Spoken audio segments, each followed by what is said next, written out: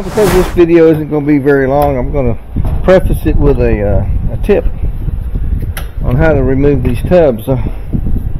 One viewer gave me a comment. I can't remember what video it was on, but wondering how to remove these tubs. And the way you do it is you get a Whirlpool spanner wrench. I've already removed this transmission. That's the transmission that had the agitator stuck on it. And I need to remove this tub to change the seal. So you take a hammer. I usually use a 2-pound hammer and a Whirlpool spanner wrench that you can find in the description. And you loosen it up and take the spanner nut off. Well, this machine is filthy. And once you get the spanner nut off, and I took the splash guard off already, you hold this tub, grab it on the front, and pull up on it while you tap it on the edge.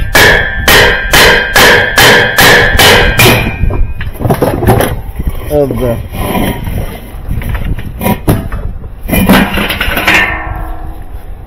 tap on the edge of the spin block, and they usually come right off.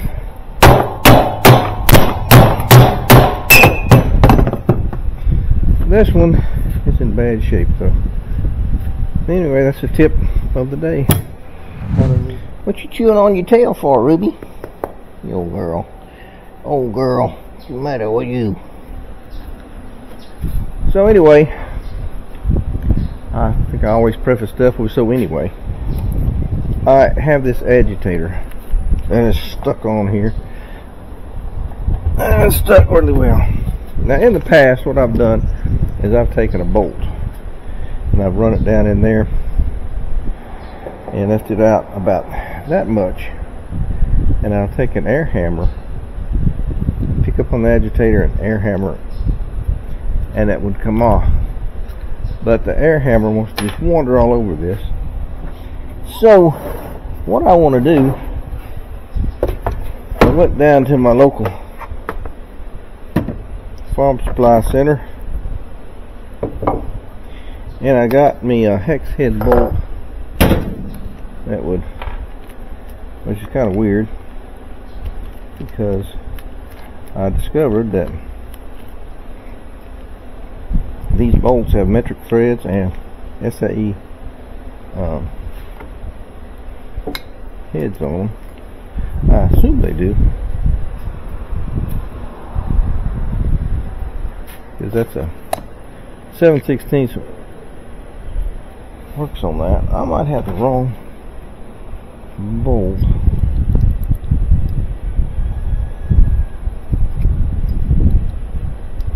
No, see, that's 12, 13's a little too big, and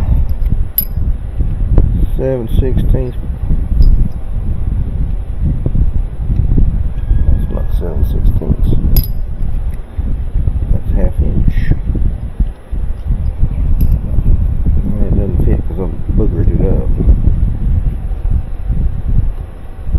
This one is 7/16, and this is the same thread, the same width, and they really stripped that out. So what I do, I usually hammer on that. That must have come off of something else. But anyway, I went down there and I used this bolt as my guide. I wonder if I should have used a different one. That may have come out of, I need a Whirlpool bolt. There's one. I know that's one right there. Anyway, this, I went and got a hex head hard steel M8 1.25 by 40.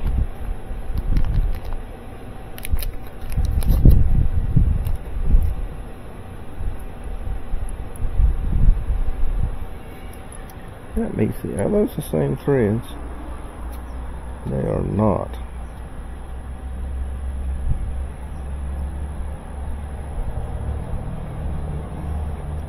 So I got the wrong threads.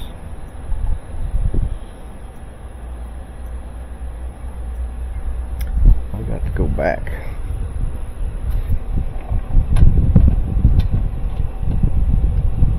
I'll probably work on this one because they stripped it out.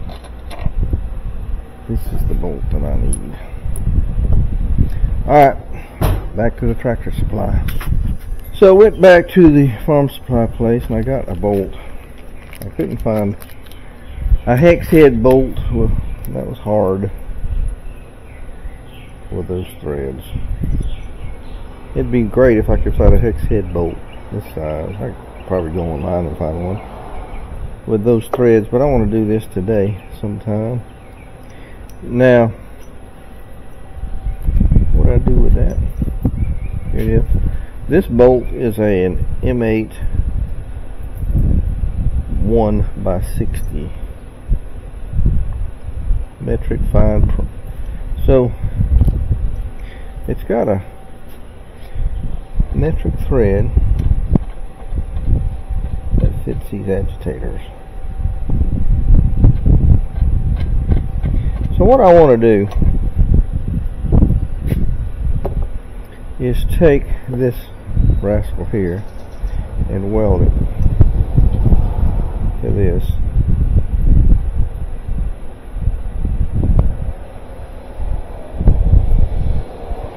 So that I can put the air hammer on it.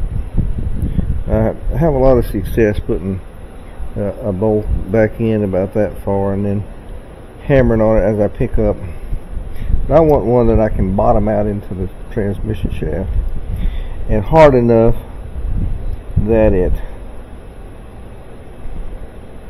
will take abuse, but soft enough that it won't break. If I had a lathe, I would take one of these and I would turn it down to the diameter and thread it where it would fit all the way down in there.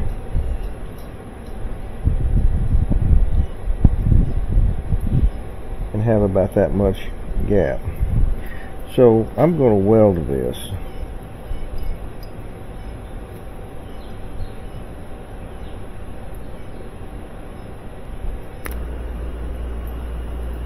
So I welded that bolt to here, or my friend Gary did. Got it as straight as we could, but what we're going to do is give this a test. Tell you what, let's run this down. You know, he kept that head on there. Let me grind that so I can get a wrench on it. So I might need to use that.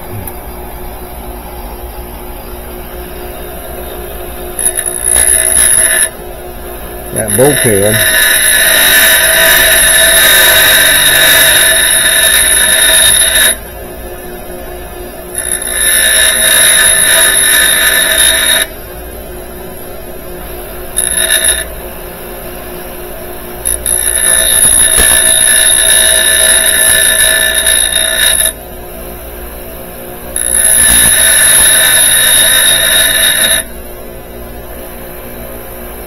Not pretty.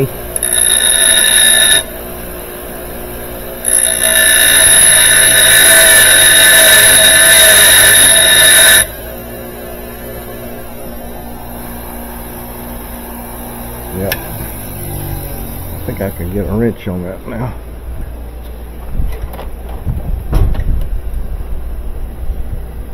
And what was that wrench? Nope.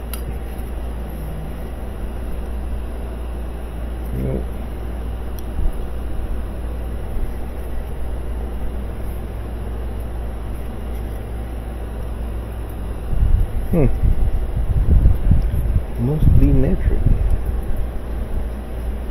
or it might be a new size now.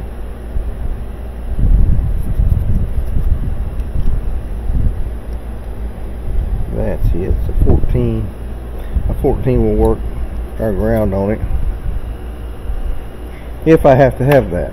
So what we're going to do basically is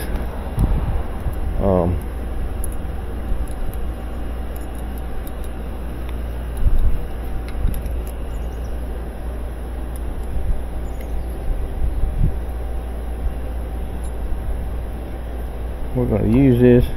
We're going to call this Chip's Agitator Extractor Tool.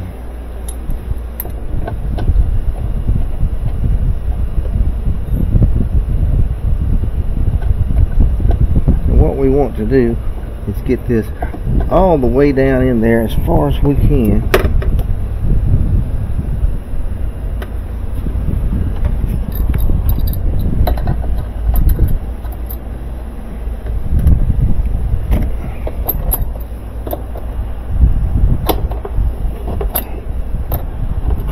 We want it to really bottom out on those inside the transmission shaft. That way we won't damage the threads. It will be hitting on the shaft itself.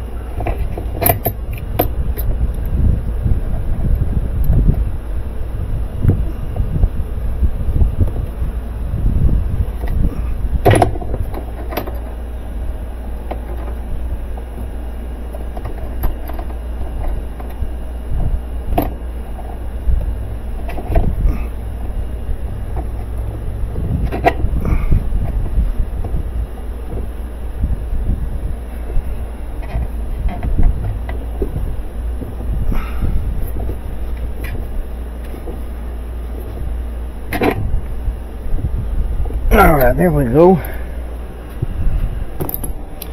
Now let's put some air on it.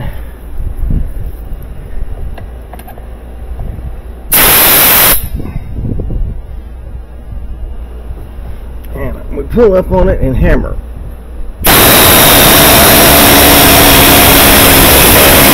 Look at there. Took that rascal right up.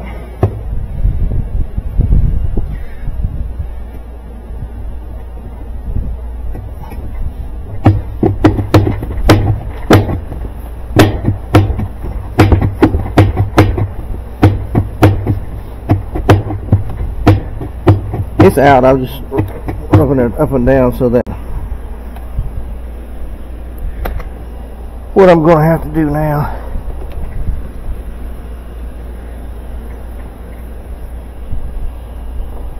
I need to modify this thing so that I can get a wrench around it up here.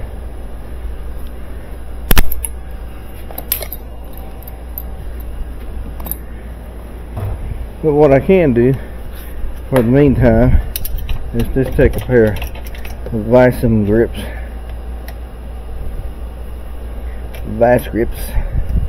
And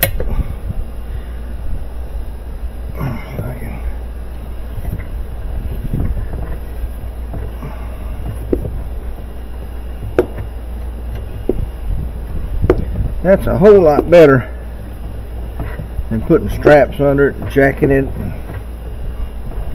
everything like that.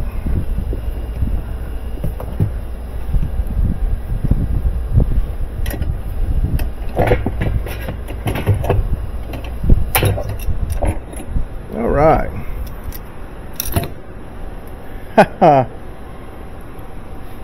Now, if that was a little bit straighter, I'm going to modify this tool too. I was talking with my friend. He said we ought to go get one of these bolts that's a bit harder. But that worked perfect. I can get that agitator out now. It was stuck on there very well. I put penetrating oil, all that on it, and it was just very difficult.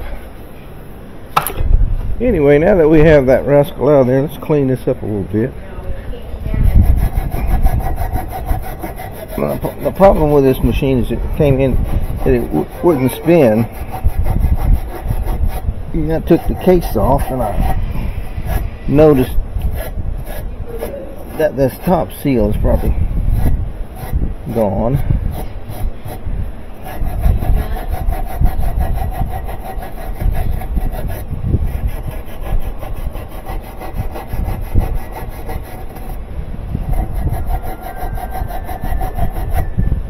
Now we got it clean. So anyhow, we made us a agitator extractor tool for an air hammer by using this bolt, which this bolt is an M8-1.00 by 60.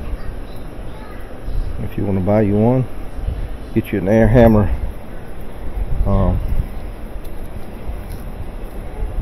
part that you don't usually use. And this is what I've always used this for. I've always put these bolts back in and then hammered on them. Now the way this thing works, you run this down into the agitator as far as it will go. You really want to bottom it out in that transmission shaft, because you don't want to be hammering these threads against threads.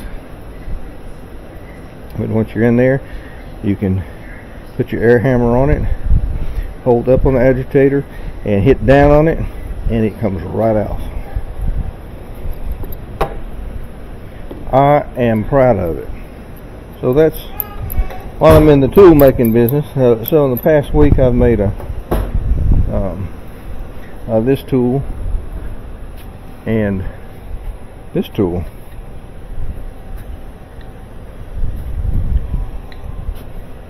And these make my life much easier.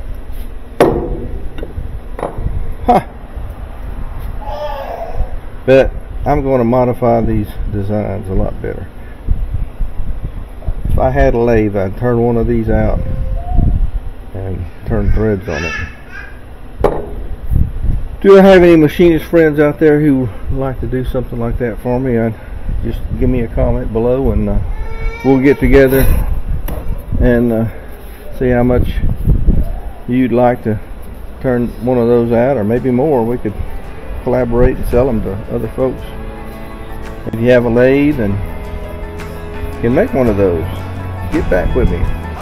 Anyway, thanks for watching another one, and Chip is out.